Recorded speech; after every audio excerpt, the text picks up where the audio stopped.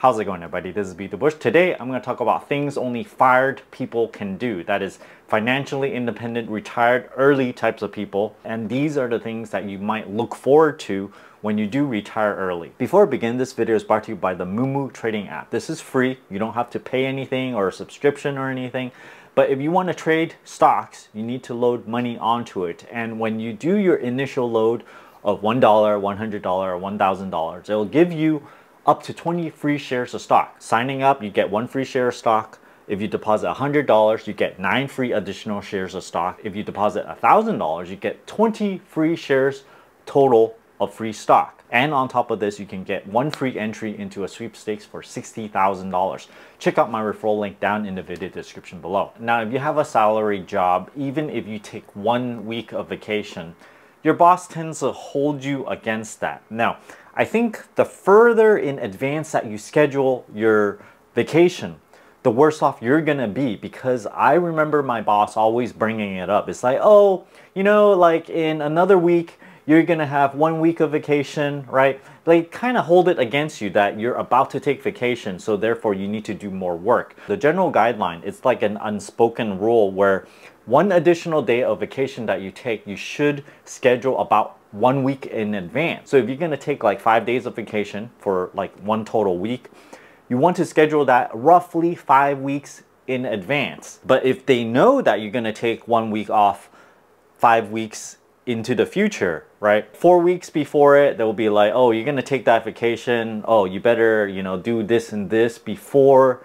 that vacation comes up. Now, of course, if you're fired, you don't have a boss anymore. You can take vacation whenever you want. And if you're your own boss, you just have to schedule things around and then take your vacation. I remember when I first quit my job about, I don't even remember how long it's been. It's over 5 years and 2 months since I did not work at a salaried job anymore. And the first thing I did when I quit was take a really, really long vacation. I remember I racked up about 10 weeks of vacation just going, you know, international travel. And it was the weirdest thing to not have to ask for permission. So I think that is a really, really big thing to look forward to if you ever reach the FIRE goal. I want to talk a little bit about improved overall work stress levels. When I was working, I remember at one point I was so stressed that I would get aches in my stomach. This is my first job. There will be other health effects that you do not think that is a result of your work, but chronic stress, it factors into your life. Maybe you lose a little bit of hair or something and you think it's not the work.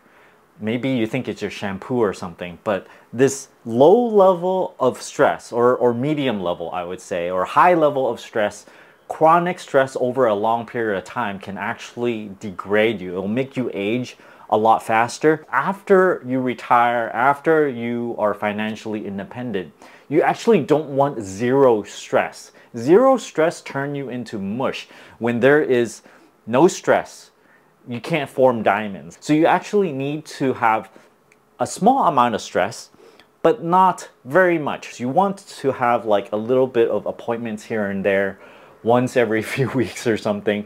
You want a little bit, but not zero. Sometimes you don't sleep well for whatever reason. Maybe you have a heartburn or something, and then you woke up in the middle of the night, and then you need to sleep a little bit extra the next day. But you can't actually do this when you have a job. You have to wake up right at 8, 9, or 10. Get to work, even if you had only 5 hours of sleep, 6 hours of sleep, right? But when you are retired, you can go, oh, okay, you know, I really need more sleep. I need to get my full 8 hours of sleep. So if you woke up in the middle of the night for like an hour or 2 or something, this is not normal. But if you did, then you can sleep in a little bit anytime that you want. Like, I'm not saying to sleep in every single day, right? But sometimes you need to do this in order to get enough sleep. And what happens is when you sleep enough, yes, it took a little bit more of your day in order to get enough sleep, but the rest of your day, you're really, really productive still. As opposed to you only slept 5 or 6 hours and then you get to work, you're like, oh my gosh, I'm so tired throughout the whole day. To me, it's kind of like a type of pain to push yourself, even though you're tired, You're like just kind of pushing yourself to like stay awake. You're drinking caffeine. This is not very healthy. Versus if you really need to rest, you do get your rest, and then you become a, you know, fully 100% working person. If you are retired early, you just wake up whenever. You don't have an alarm clock. You wake up when you feel recharged. And I can't stress enough how great this has been. I've been doing this for the past 5 years. Not all the time though, because sometimes I have appointments. I have, you know, doctor's appointments. Maybe I need to wake up to eat at a restaurant or something, or maybe I need to catch a flight, right? But the requirement of waking up at a certain time dramatically reduces. I don't have to do this all the time anymore, and this is like a really, really huge health boost when you are working. And let's say you get sick, and I actually got sick a lot more often when I have to go into the office. It's like a cesspool of bacteria and viruses at work. People just go to work even though they are sick. People are not encouraged to get fully well and then come back to work because they have deadlines, they have, you know, they only have limited vacation. People don't want to just waste their vacation on just getting healthy. So what happens is they get marginally well, just enough to get in. They're just still a little bit sick. They get all these viruses. They touch all the doorknobs, the keyboards and stuff. And so when I went to work into the office before at my engineering job, I actually get sick probably once or twice every single year. And on top of that, I actually have to go back to work even though I'm not fully well. Maybe like, you know, I'm like 25% sick still. So when I'm at work, I have to sort of like push myself through, and it would take probably a week until I feel like 100% again. Going to stores in off-peak hours, going to banks in off-peak hours, it saves a lot of time. You don't spend any time in commuter traffic if you plan your day accordingly. The time to go outside is roughly between 10 and 3 p.m.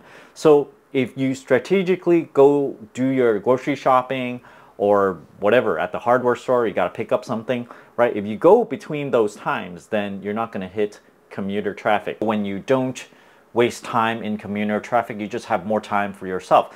Those kind of time is like wasted life. It really is. It's like you're not doing anything productive. As much as you want to be productive in the car, like, you know, have audiobooks or something, I find myself not being able to consistently just replenish audiobooks. Work is optional, and as you guys can tell from this YouTube channel, I don't actually upload all that much anymore. Currently, I have a very, very low requirement of money that I need every single month in order to survive, or, you know, just keep my net worth about level. Right now, I am doing this video because I think it might be interesting for you guys. I'm in a micro apartment.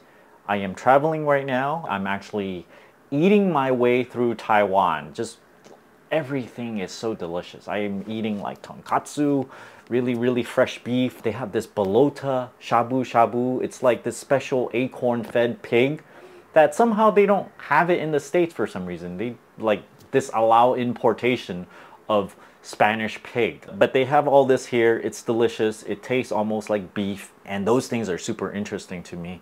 I just have a passion for eating, I guess. So I'm posting a whole bunch of videos on my food channel, BeatTheBush Foods. I review a lot of Costco snack foods on there before I went on vacation.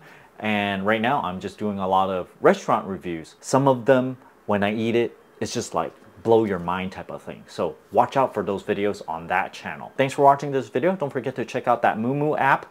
Help support this channel if you guys are interested. And don't forget to give me a like and subscribe for more. Thanks for watching.